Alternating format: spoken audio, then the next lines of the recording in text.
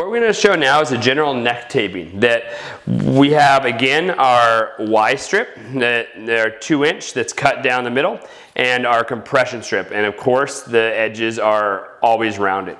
I'm going to start in mid-spine with this one and head towards the back of the ear or the mastoid processes, because a lot of the muscles come down anatomically in these triangles.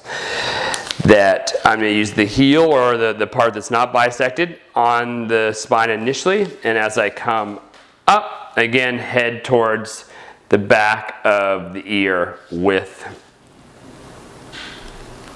the Y strip. Good. And next, our compression. Pop it down the middle. About 70% pull right in that middle. That's going to look about that much. And of course, no tension on either lateral side of the tape. This works great for sprain strains, for overall neck tension, for those clients or patients of yours that may sit at their desk too long and just feel like things accumulate in here.